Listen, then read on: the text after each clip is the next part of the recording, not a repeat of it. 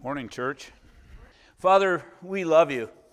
And God, what an awesome responsibility it is to open up your word. But what an awesome privilege it is as a child of the Most High God to hear the very word come out of your mouth. So God, as we open up 1 Corinthians, we pray, God, have your way. Holy Spirit, speak in a way that each individual heart needs to hear this morning. Lord, help us to just hear what the Spirit's saying this morning. We thank you. I praise you for the tough passages and for the great passages. I praise you that I'm a child of God. I praise you that you love me enough to correct me when I'm wrong and to nurture me when I'm hurting. I thank you that we're your kids. And so, Father, do your thing this morning. We give you our heart and our attention, and we want to hear from you because you have the words of life. And we thank you for that in Jesus' name. And all God's kids said, amen. So I read an article this week about parenting and what they considered the most important things to teach our children. And they listed some things, and tell me if you agree with these things that they listed. They listed purpose, faith, character, marriage, family, friends, community, health, and I think most important, time. And I got to thinking, the relationship between a parent and a child is one of the most important things that we can do while here on planet Earth. Because unfortunately, some kids are left to navigate for themselves the tough decisions in life. And making the wrong decisions, obviously, they can learn lessons the hard way rather than learning them through us.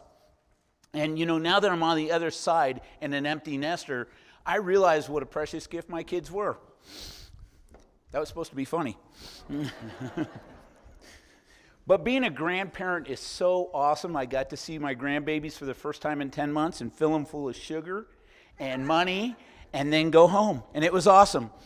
But you might ask, how does this tie into our 1 Corinthians 4 study? Well, this is what Wiersbe said. He said, Paul has already compared the local church to a family. But now the emphasis is more on the minister as a spiritual father. Keep that in the back of your mind as you open your Bibles with me to 1 Corinthians chapter 4 as we continue in that verse-by-verse study. So we've been learning since the offset that the church at Corinth had a number of spiritual problems. And I love that Paul over and over again reiterates, these are Christians. These are saints.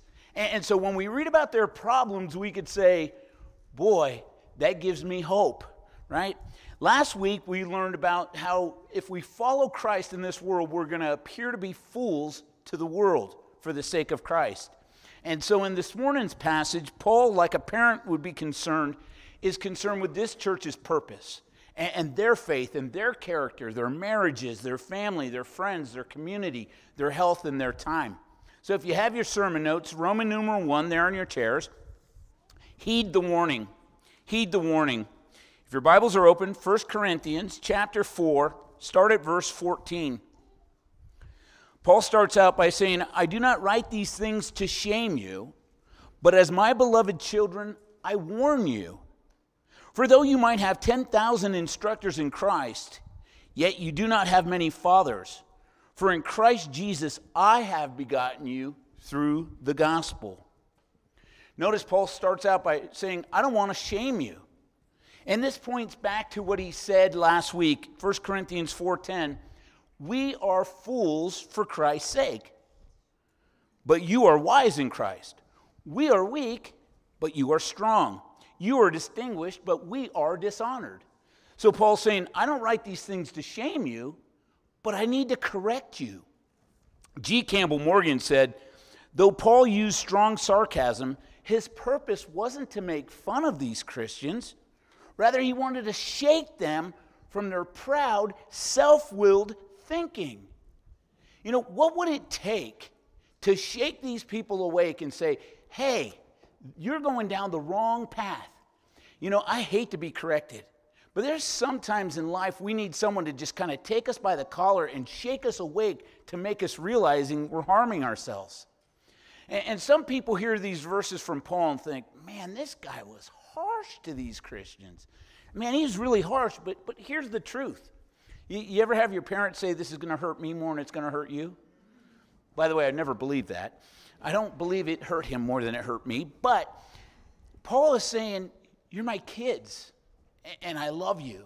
And so as a good parent, I'm going to tell you those things that are going to harm you. If your kid went to run in front of a semi-truck that's doing 40 down the road, and you didn't reach out and grab that kid, something's wrong with you as a parent.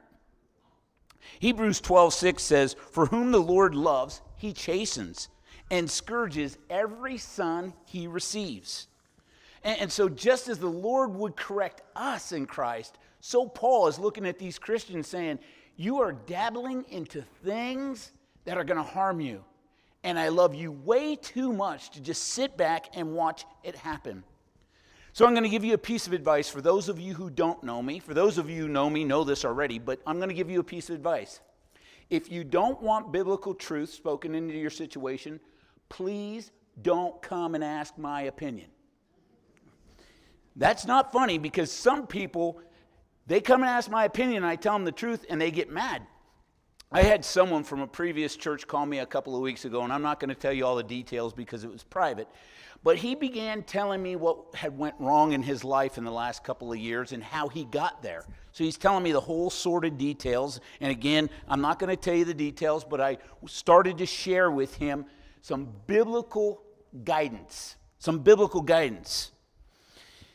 After giving this guy what I know to be 100% biblical truth, I hurt his feelings. And I hurt him deeply, and I didn't mean to. But I wasn't nasty with him. I was loving on him, but I just told him what the Bible said. And I could hear a pause on the phone, and you could hear that he was hurt, and so I said these words to him, almost quote unquote. I wasn't trying to make you feel bad, but I want you to have a very clear conscience before the Lord when this is all said and done. And I want to make sure that you are right. You're saying you want to follow the Lord, so I want to make sure you have a clear conscience when this is over. Another pause, a long pause. To the point I said, are you still there? He responded with these words, I really appreciate that about you. It was one of those, well, do you want me to speak truth into your life? Or do you want me to make you feel good moments? He went on to say, and I always want the truth. There in your notes, as a spiritual parent, Paul loved these Christians, but he also had a responsibility to speak God's truth to them. He had a responsibility. You know, the gift of discernment is a tough gift to have. I'd rather almost have any gift than the gift of discernment. I say that in jest, kind of. But the gift of discernment is tough because if you know someone and you're looking at a situation and you have the discernment to say, if you keep heading down these tracks, you keep heading in the direction you're going, bad things are going to take place. Well, are you a fortune teller? No, but I have enough discernment to know what you're doing is wrong.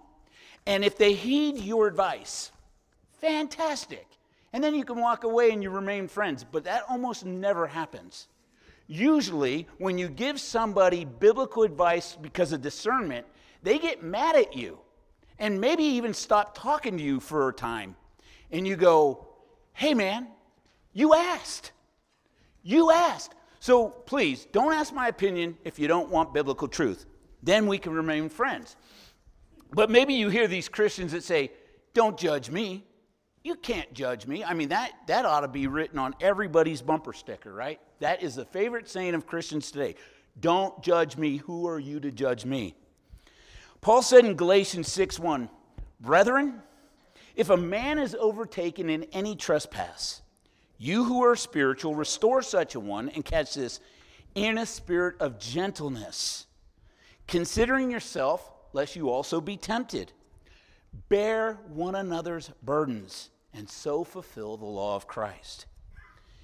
If you are in a position spiritually over a person, and you see them getting into something that's going to harm them, it's a thankless job. One that you will not be admired for, but you must correct. You must. But while correcting, here's a good litmus test for you.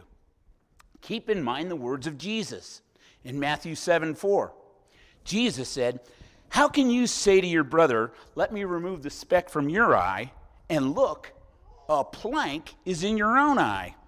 Hypocrite, first remove the plank from your own eye, and then you will see clearly to remove the speck from your brother's eye.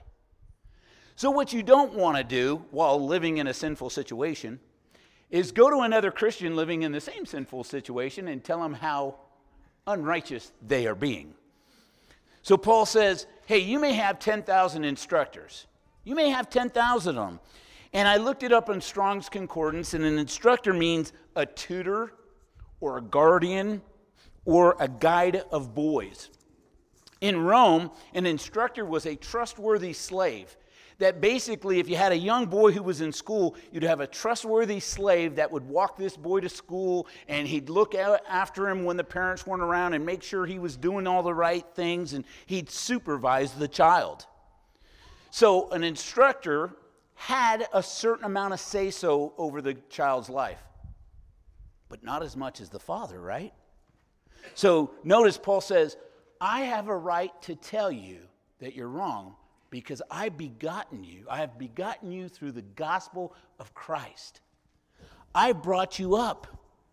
I started this church, and I led you to faith in Christ. And so I have a responsibility to tell you what's true. With that being said, you got to remember, it's the Lord who draws. It's the Lord who saves. We don't save, we don't draw, none of us, including the Apostle Paul. But there in your notes, if you share the gospel with someone, and they get saved, even though others planted and watered and God gives the increase, you will probably feel like a spiritual parent to them. Now, this doesn't give you any special authority over their lives, but it does when you've watched someone go from being a pagan to being a saved saint, and then all of a sudden you see them getting into some dangerous theology or some dangerous things. It hurts your heart. And you should pray about it. You should make sure that you're clean before the Lord yourself, but then you've got to go and tell them, hey, what you're doing isn't right. All right, Roman numeral 2. So Paul says, imitate a mature Christian. Look at verse 16. Therefore, I urge you, imitate me. For this reason I have sent Timothy to you, who is my beloved and faithful son in the Lord, who will remind you of my ways in Christ, as I teach everywhere in every church. What a bold statement. How many of us would like to say that to the people under us spiritually? Imitate me. How many of us would say that? I mean, that terrifies me. That terrifies me even to go to my kids and say, hey, imitate my walk in Christ. Man, I'd rather say, hey, go imitate Billy Graham, right? Go imitate Charles Swindoll. Go imitate somebody mature in the faith. To say imitate me, to me, that is scary.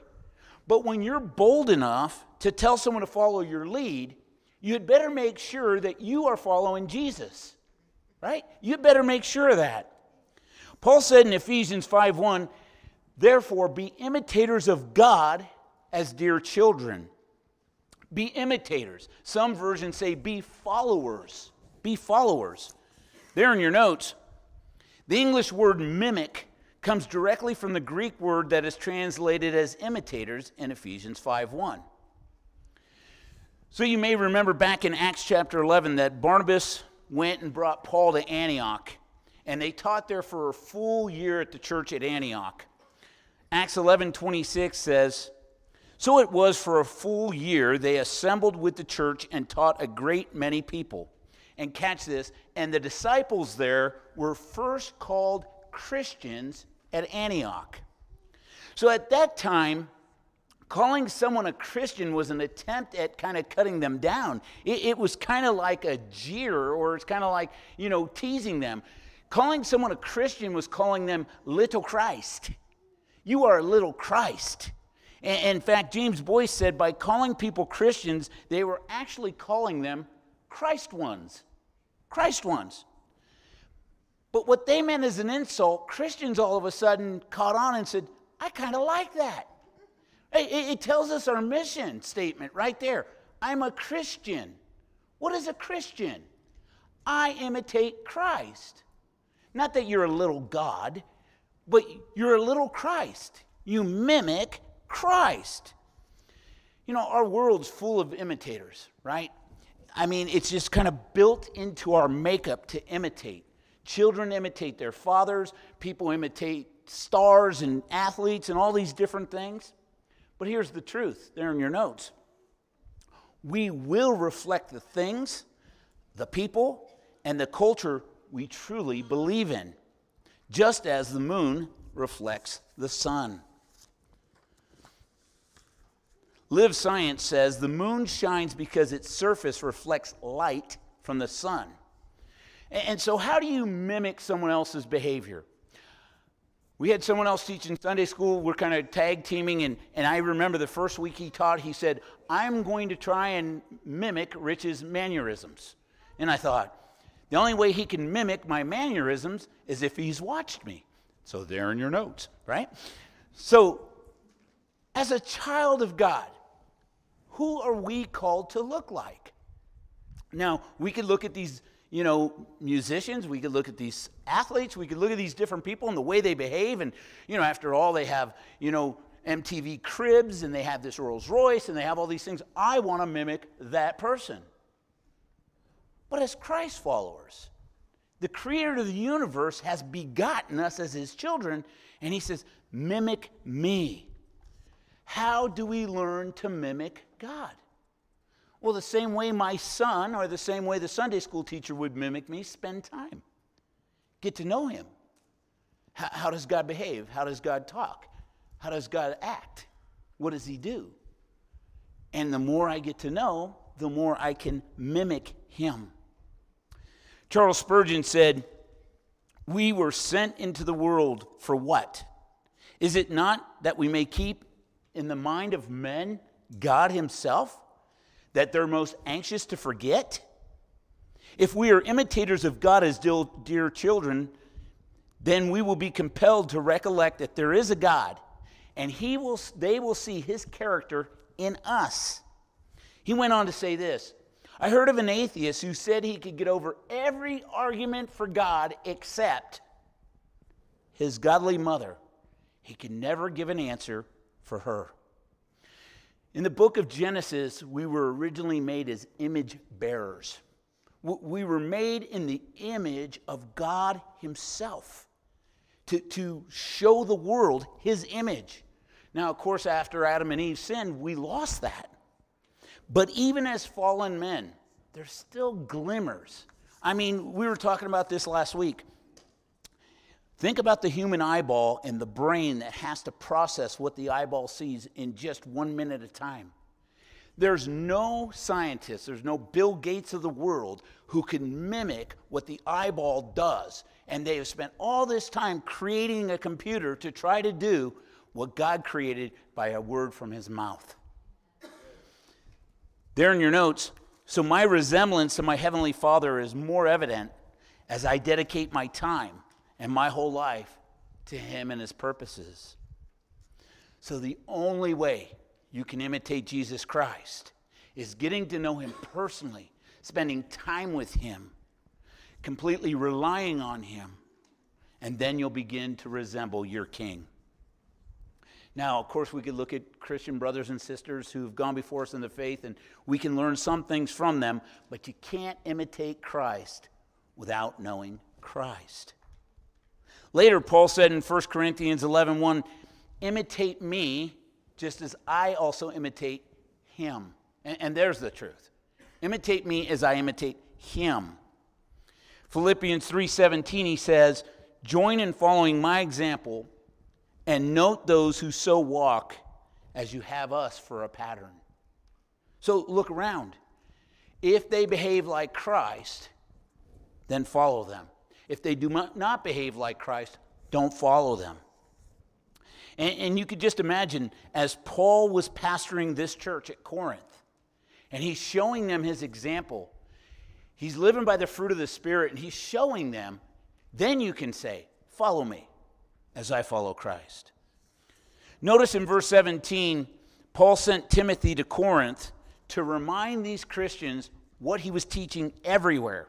So Timothy was not only a mouthpiece for Paul, but he was also kind of a troubleshooter.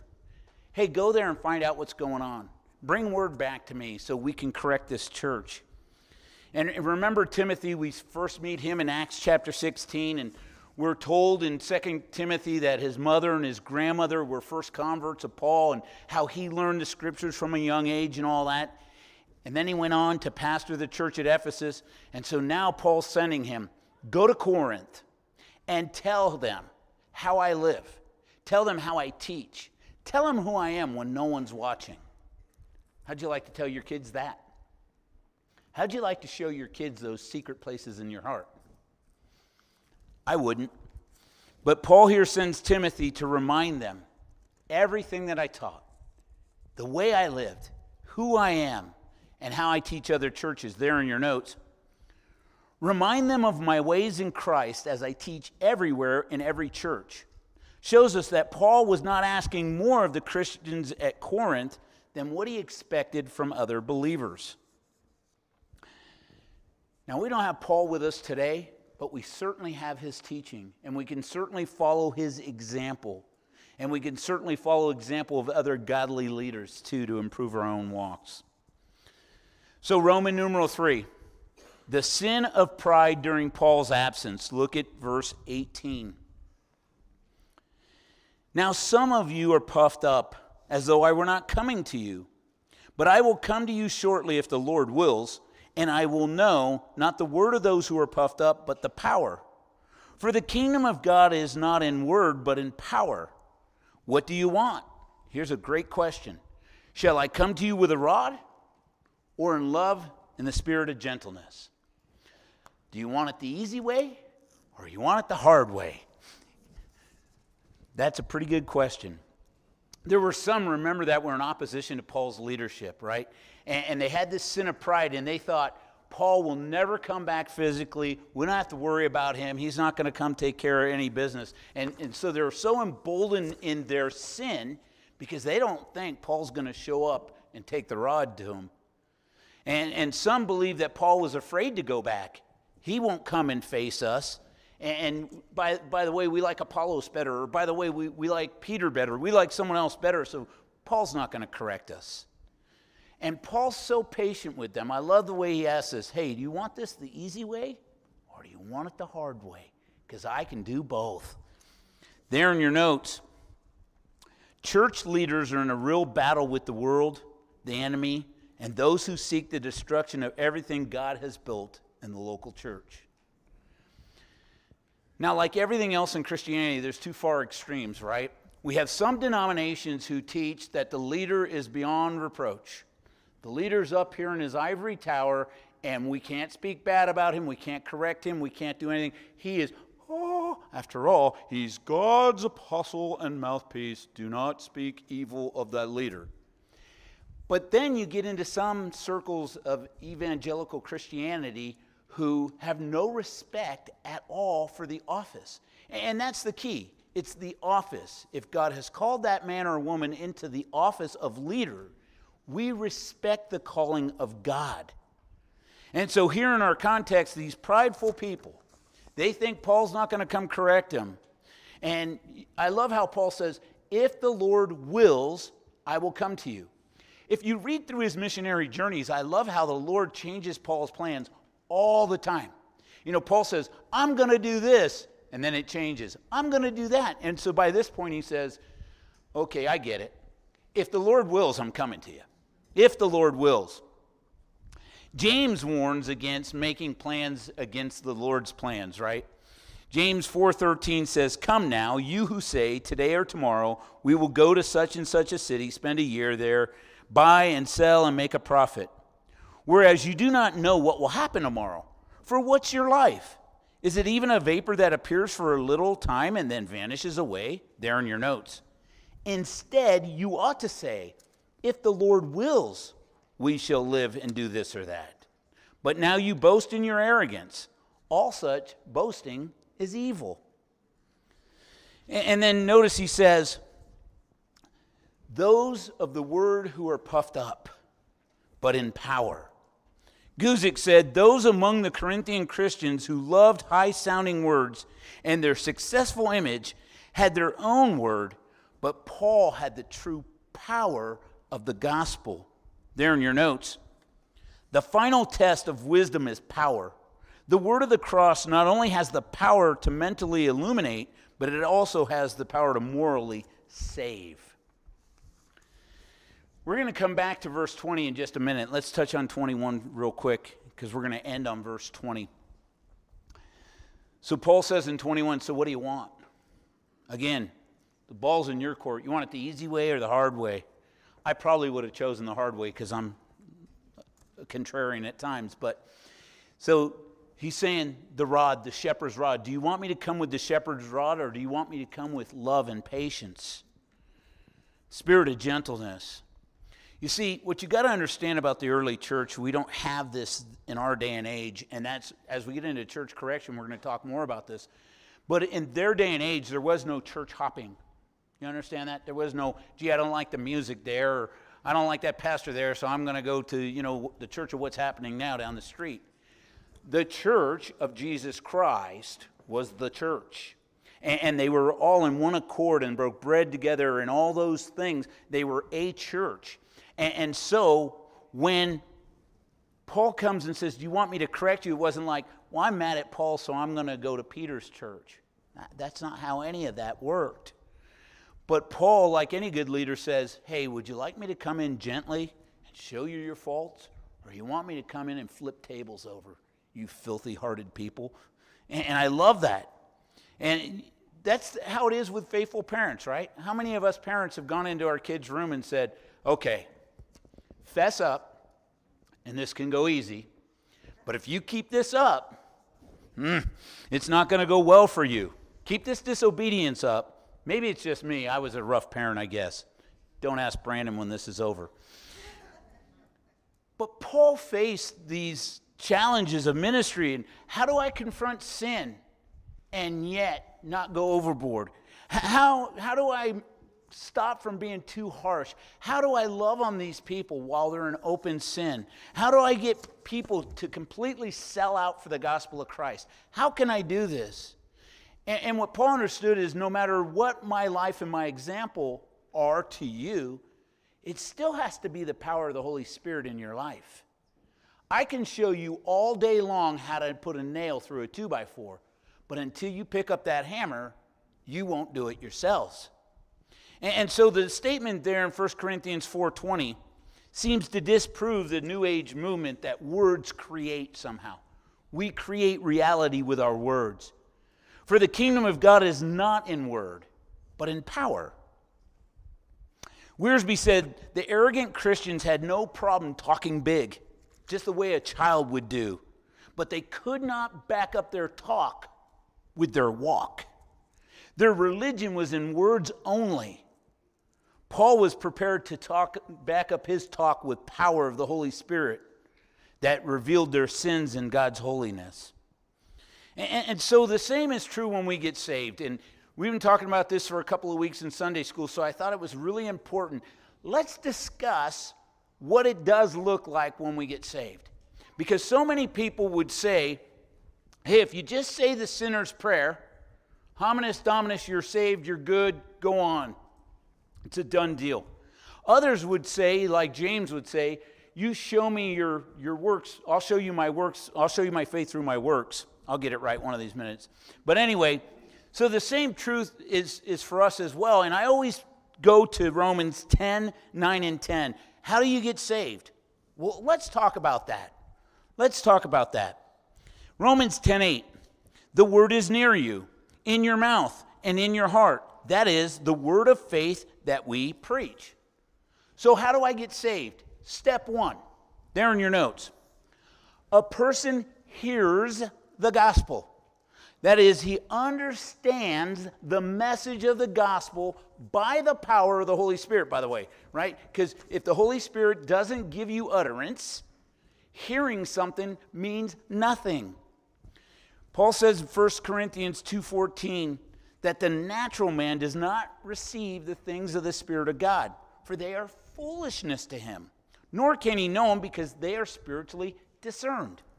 In other words, if the Holy Spirit does not clearly use the gospel and explain it to your heart, it means nothing. John 6:44, Jesus said, "No one can come to me unless my Father who sent me draws him, and I will raise him up at the last day." So we need the Holy Spirit to explain to us what the gospel is, and we need the Father drawing us. If those two things don't happen, you can hear the gospel for 25 years, and it will mean nothing. So a person hears and understands the gospel that the Lord gave them and gives them understanding and draws them. And then, second part, Romans 10:9. Here it is. That if you confess with your mouth the Lord Jesus, so you confess Jesus as Lord, and then you believe in your heart that God has raised him from the dead, you will be saved. Step 2, there in your notes. Because a person hears the gospel and realizes that they are a sinner in need of a Savior, they confess Jesus as Lord God. Okay, that's step 2. You confess. But it doesn't end there, because words don't create reality. Can I just tell you that? I can stand up here all day long and tell you I'm 6'5". I can stand up here all day long and tell you I'm in the best shape of my life. Neither one of those statements are true. I'm only 6'3". Words don't create reality. There's more to it. So confession, yes, because, you've seen some of these evangelical things that tell a person, just say the sinner's prayer. Great, you're saved. Go, be blessed, be warmed, be fed. Next, come say the sinner's prayer. And they go, 5,000 people say that sinner's prayer, and maybe 3 of them are saved. And we give people a false sense of security. Just because you said the words does not make you saved. Because step 3 there in your notes, this verbal confession is then backed up by belief, which means, yes, to believe, but it also means to make a commitment. In the Greek, the word believe means you are placing your full weight of trust onto something. You guys all showed a little faith this morning. You want to know how? Look at what you're sitting on. That took faith. You had faith that that chair you're sitting on was not going to crumble when you put your derriere on it. That's faith. And that's what in the Greek it means. To have faith in the Lord Jesus Christ means I am taking all of my trust. I am fully taking all of the weight of my belief and trust, and I'm putting it on what he did on the cross. He saved me. He died for me. He paid the purchase price. I did nothing. All I did was put my trust in that. And if you confess with your mouth that Jesus is Lord, and then you place the weight of your faith on the cross and what he did, you will be saved. But it takes both. Just saying the words, I'm a Corvette. I'm a Corvette. Maybe the guys in white robes are coming to get me.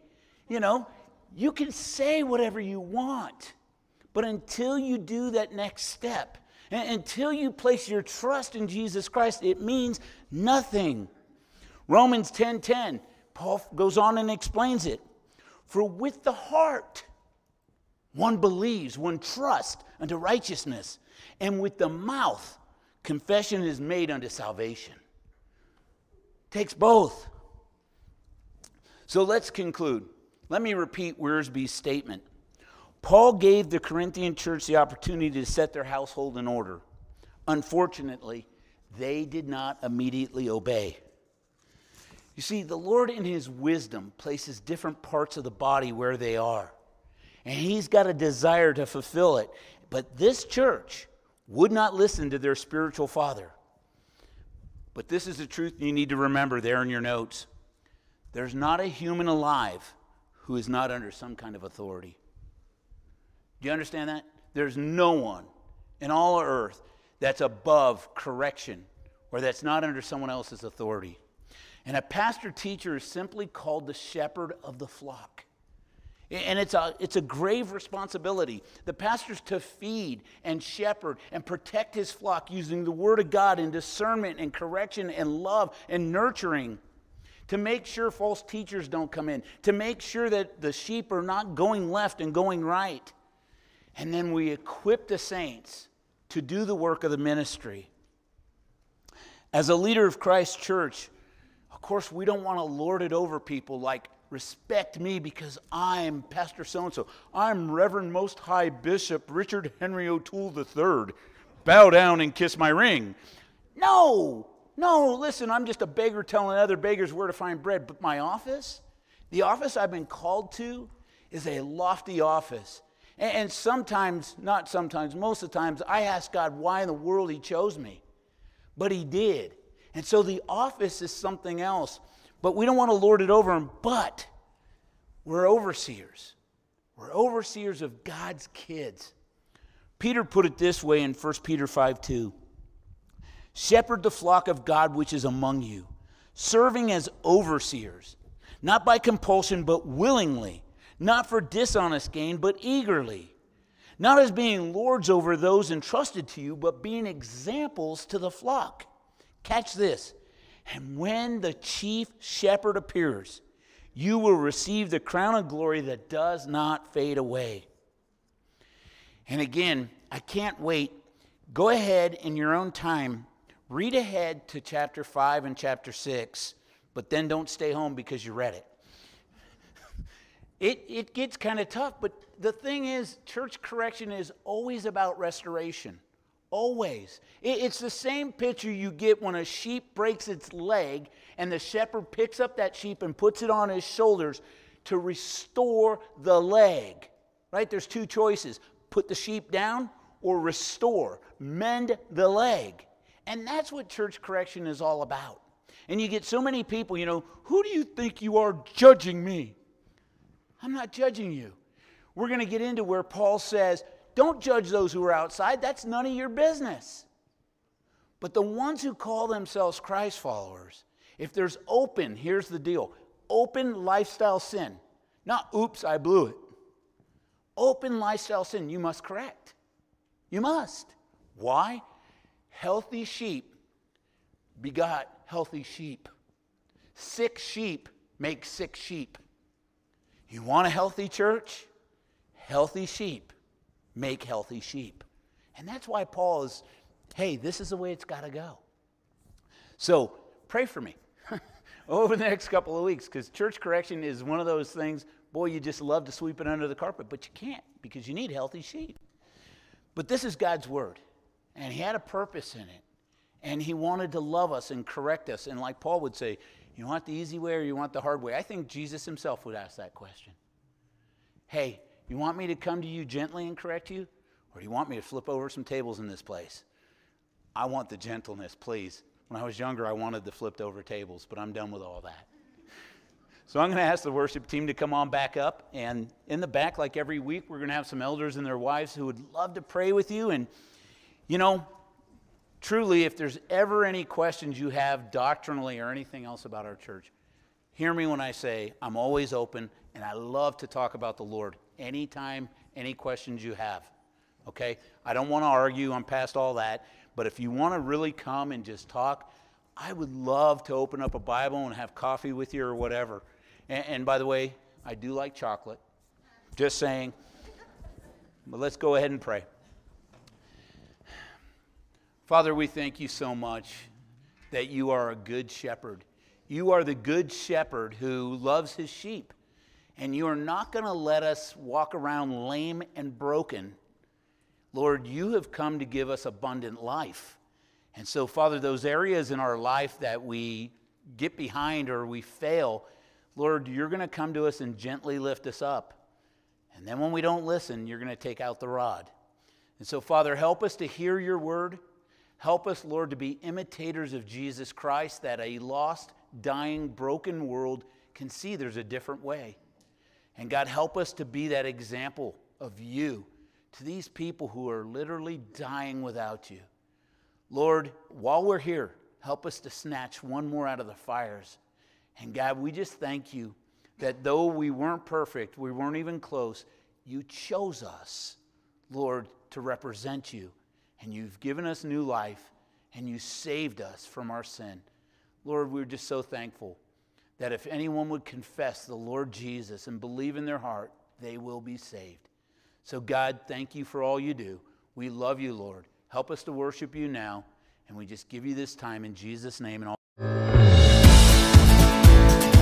Thank you for listening, and we hope that you are blessed. If you'd like to find out more info about our church or any other resources like sermon notes or things like that, you can check out our website at livingfaithklamath.com. Make sure, if you haven't already, to subscribe or like us on whatever your favorite podcast app is. You'll find us at Living Faith Fellowship Klamath Falls. Again, be blessed.